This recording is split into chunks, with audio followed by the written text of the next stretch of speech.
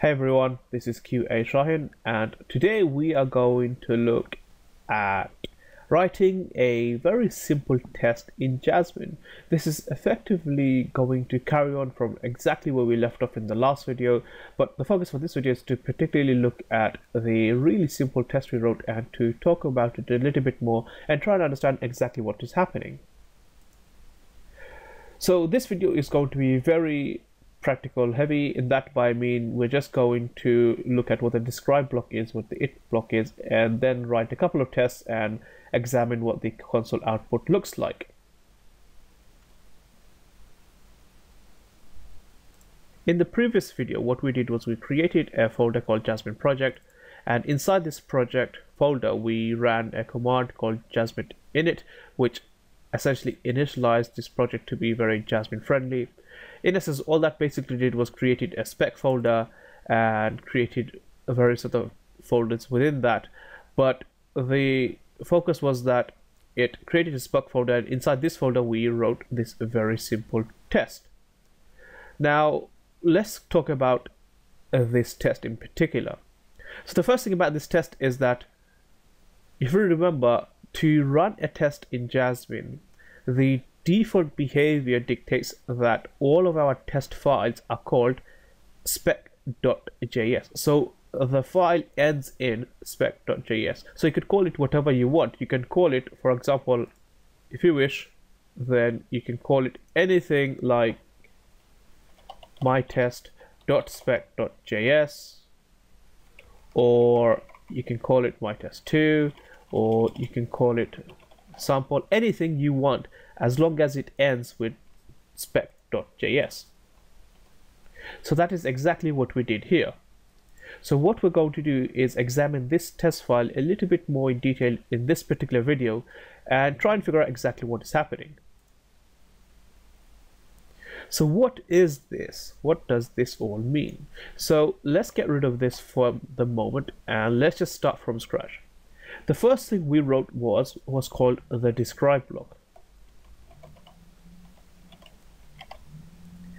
And all the describe block does is it is designed to contain multiple tests. So the describe block itself isn't a test. It is a way of grouping a test. The describe block is used to group together tests which naturally belong together. So for example, let's say we have a calculator application and you want to test several of the functions in your calculator class. One such function might be the ability to add multiple numbers together. And let's just say you wrote 3 or 4 tests around adding numbers, addition.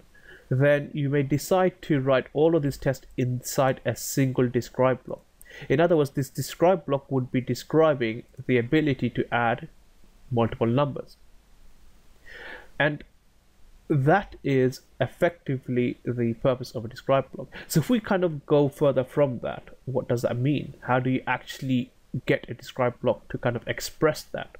Well, the way you do it is to pass in a string, which is effectively going to be the name represented for the describe block. Now, it's in our interest to always give it a name that is very understandable and very easy to read, and we'll get to that why a little later when we start to look at console output. So for the moment, I will write something like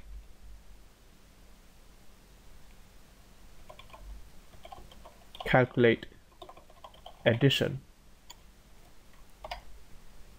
So by doing this, what I'm basically saying is that this describe block will check to see, or rather it will contain tests which describe the addition feature of a calculating class. Now, a describe block actually takes in 2 parameters.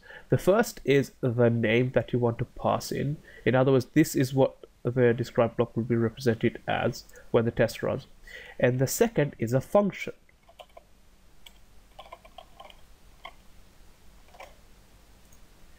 Now, what is a function? Now, in JavaScript or in many other languages, whether they're programming or scripting, Functions serve as something that allow us to perform various types of actions. So in this case, a function will be something that we do something inside.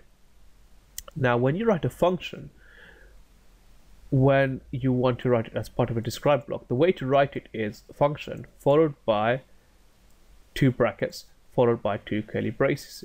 And the code that you would want to write for that function will go inside the curly braces. Now, this particular type of syntaxing can look a bit ugly, it can look a bit scary when you first do it, but once you've done it a couple of times, then it does become very second nature and it does become a little bit more easier to use. So for the moment, what we have now is a describe block which has two parameters. The first is a string, which is the name of the describe block, and the second is a function, which is the code that will go inside this describe block. Now, when we run Jasmine on the command line, what it basically does is it looks for spec.js file that we've already discussed. But when it eventually finds the spec.js file, the first thing it does is it scans through that particular JavaScript file, and if it is able to find a describe block, it starts to tell the describe block, now you start running. And the first thing the describe block does is it starts to run any code associated with it. And in this case, the function is what gets executed when the describe block actually starts to run. Now let's talk about the it block. So the it block is effectively our test. The it block is where you write your tests. Now, an it block actually looks very similar to the way the describe block does. It has, first of all, a string, and again, we should try to give it a name that would make it easier for us to understand.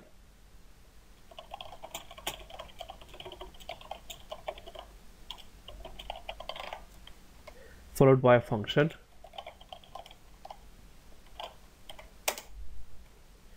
And then it is inside the function of the it block that you actually write some type of test code. So now, if you have a look, what we're basically saying is describe, calculate, addition, it should be able to add two numbers together. Now, if you ignore all of this stuff for the moment and just read it as it is, so describe, calculate, addition, it should be able to add two numbers together.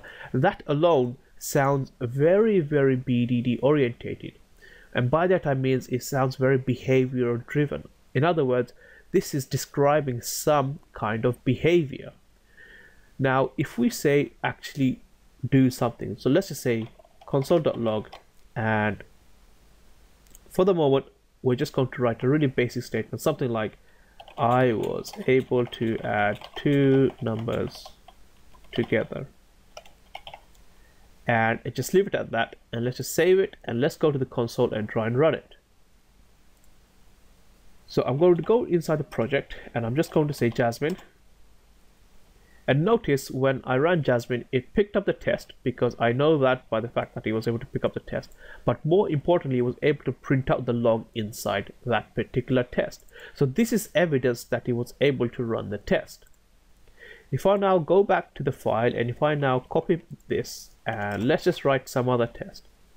So in here, instead of two numbers, let's say something like 3. Save that, and I try to run the test again. This time, Jasmine was able to find two specs, in other words, two tests, and he was able to run them both. It ran the top one first, because sequentially the top one appeared first, and then the second one. If we go back, we can also have multiple it blocks in a describe block, but you can also have multiple describe blocks inside a describe block. So for example, you can do something like this.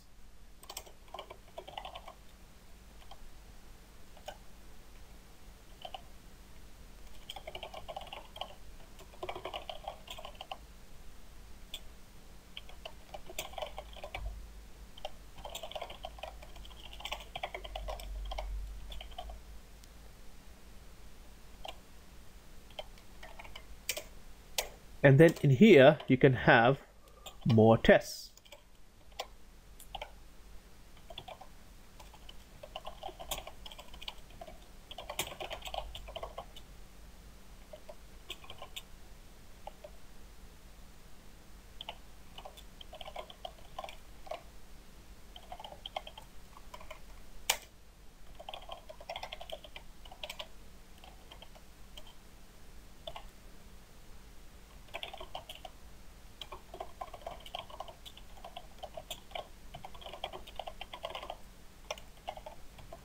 So let's go back and run this.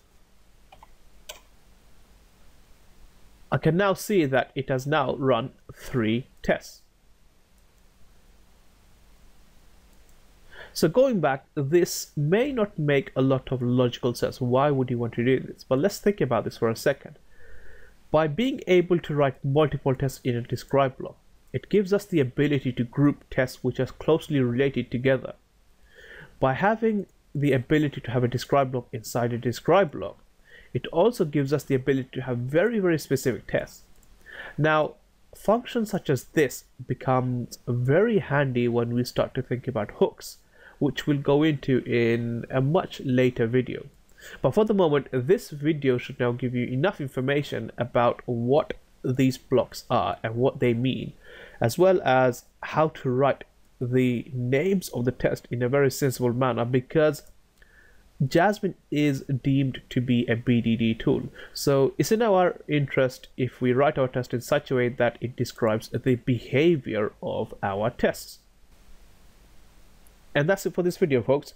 In this particular video, we had a detailed look at the test that we wrote in the last video. In particular, we had a close look at the describe and the it block, and we looked around some ruling around the number of tests you can have in a describe block, as well as having multiple describe blocks in a describe block.